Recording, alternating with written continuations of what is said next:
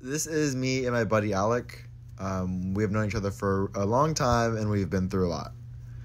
5 years ago, I left him stranded in the movie theaters at midnight on accident, and this is the voicemail he left me the next day.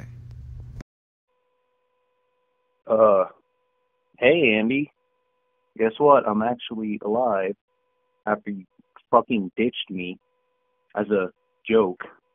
Well, bitch, I woke up at 3:30 and there was no one there, and my phone was dead, and I fucking jogged on I-45 for almost an hour. So, I kind of want to kick your ass right now. He didn't beat my ass, and we're friends to this day. Sorry I left you in the movie theaters so long ago. Hope you enjoy this rug of your face.